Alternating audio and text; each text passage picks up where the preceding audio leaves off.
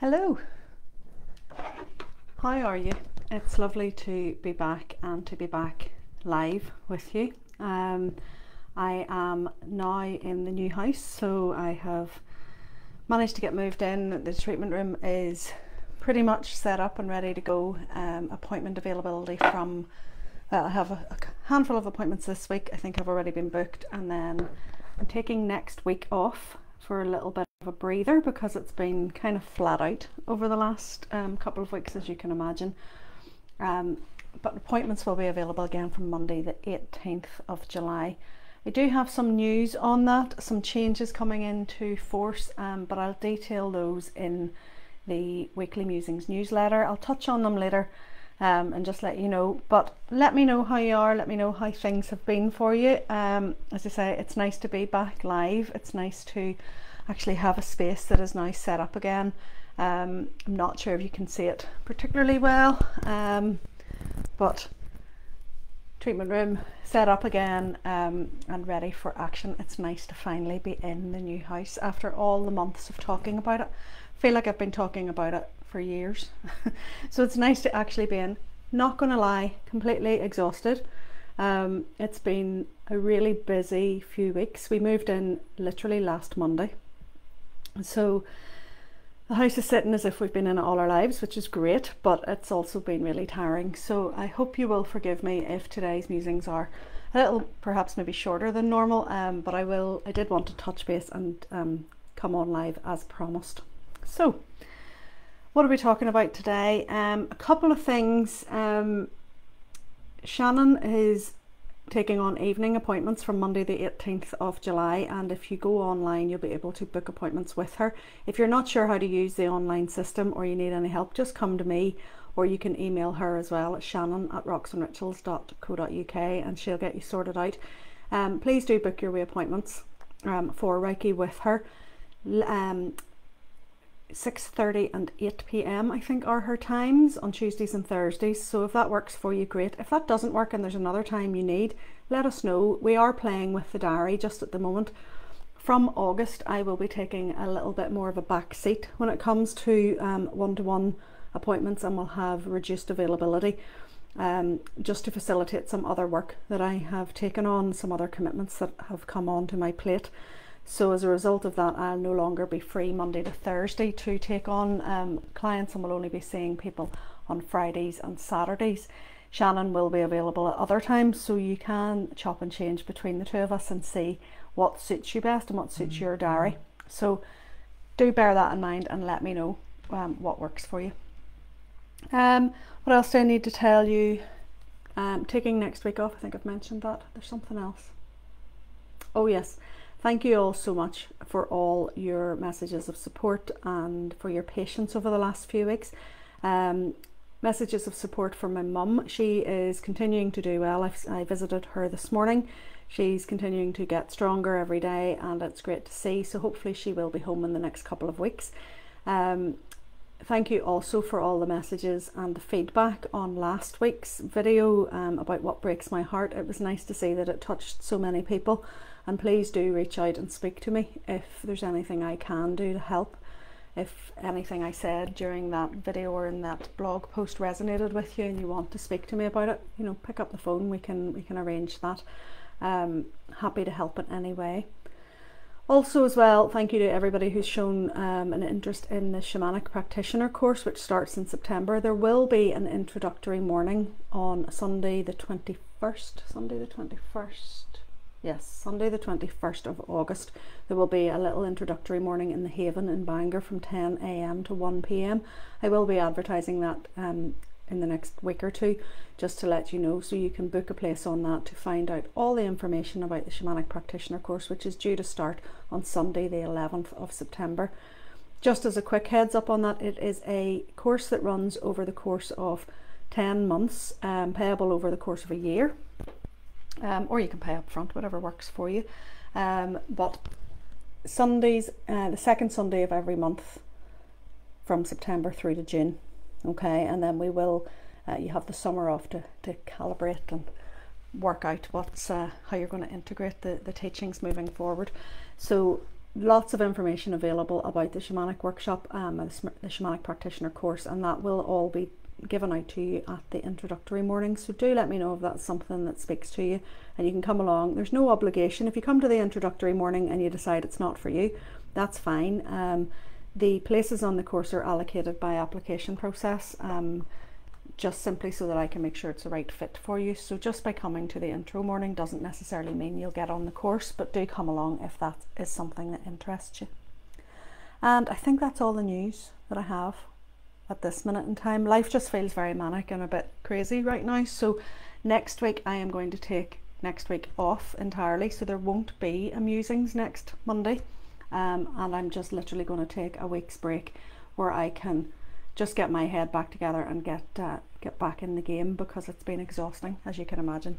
Moving house, dealing with my mother in hospital, bless her, and now in a intermediate care home, and also trying to get things organised and keep everybody happy. So I'm going to take next week off and take some of my own advice for self-care, and I hope you'll understand.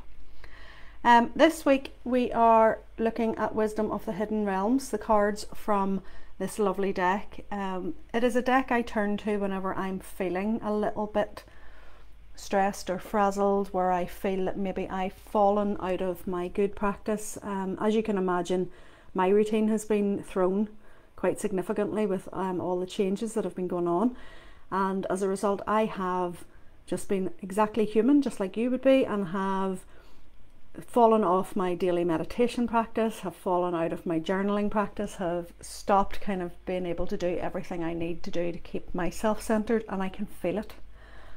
For me, it manifests as irritation and frustration, and I get really snappy with people.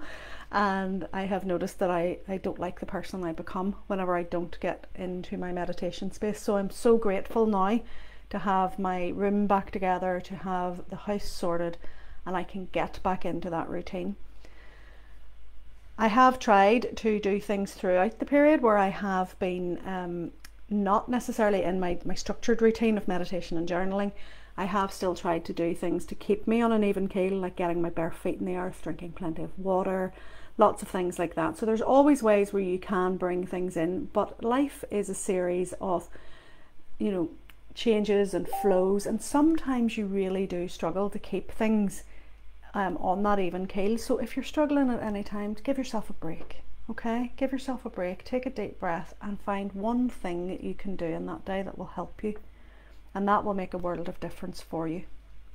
So the cards, as I say, I use these Wisdom of the Hidden Realm cards because I find that they are some of the most supportive and give the most insight when it comes to when you're feeling like this, and when your head is a little bit busy and you maybe don't have the clarity to sit and interpret tarot cards and the deep nuances of meaning. So the first one that came up was the Dream Walker card, but it came up reversed. So it came up as a challenger. And when this Dream Walker card comes to you in any reading, it's about understanding that your dreams can come true, that everything, you know, is going well. But whenever it's reversed, it reminds you not to give up on your dreams. So it reminds you that, you know, we sometimes walk through life on autopilot. We sometimes find ourselves in a collective nightmare, and we can wake up at any time. We can step out of that collective heaviness and that collective nightmare and step back into our own dreams. So have you forgotten what it is that you would really love to achieve in your life? What are your dreams? And it's amazing how many people don't know, or they go, oh, I don't know what I want out of life, or I don't know what my dreams are. You do know. You just have, you maybe feel that you can't express them. Sometimes you feel that maybe it's selfish to express what it is that you want out of life, that it might hurt someone else because that's not what they want. Or perhaps that, you know, if you follow your dreams, someone else will not be able to follow theirs. So you sometimes say to yourself, well, that's okay, then I'll let mine go. Well, why should you? Your life is equally valid. Your life's important. Nobody's asking you to go out and hurt anyone. But at the same time, by following your dreams and following your passion, you can wake up from a collective nightmare that you may find yourself in. And that's what this card's all about. This card's reminding you that you have the power to dream the best dream, to, you know, whilst it has come up as it comes up when it's upside down, it comes up as a challenger. So it's challenging you. It's challenging you to remember your dream. It's challenging you to understand where you may need to wake up from your dream. It's challenging you to see the bigger picture. Okay, to see through illusion, to see through where you're maybe allowing yourself to be hemmed in by other people's expectations. Okay, so have a think about that. Have a think about how that might resonate with you. The second card that's come up is the prison waif, all about self-sabotage and poverty consciousness. And this is a card, again, that reminds you that thoughts are things.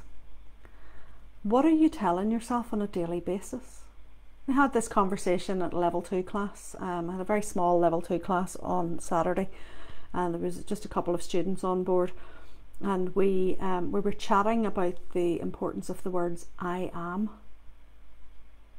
What are you saying when you say I am? And you're then saying I am tired, I am skint, I am fed up. Then what does that do? Energetically, that draws that to you, that the weight of that. And one of the girls on the course actually pointed out that a useful thing to do might be to turn it around and say, am I? Am I tired? Okay, perhaps I am, so therefore I'll listen to my body and I'll sleep. You know, am I really fed up, or am I just frustrated because I'm not following my dreams, or I'm doing things for other people rather than for myself? You know, am I, you know, what am I saying whenever I say the words I am? Are you saying things, are you sabotaging yourself? Perhaps not following your dreams because you don't think that you can, because you might. Do you say things like, I'm sure, what's the point, because I'll fail anyway? Or I'm not good enough? What is going on in here that's holding you back, that's sabotaging yourself? Where do you sabotage yourself? And we all do it. We all do it. I do it. I do it all the time. And I have learned to catch myself on when I start to say things like, you know, I can't do that. Or a big one, I don't have time. Yeah, that's a big one. I don't have time. Or you find yourself sometimes when you're feeling a little overwhelmed or a little bit stressed or a little bit sort of run down, you'll find yourself saying things like, you know, I'm too busy, or I can't even do that. I haven't got the bandwidth for that. I can't. And that's sabotaging behavior. It's absolutely vital to say no to things whenever it's all too much, and don't be afraid to ever, you know, stand up for yourself and say no when you need to. But don't sabotage yourself.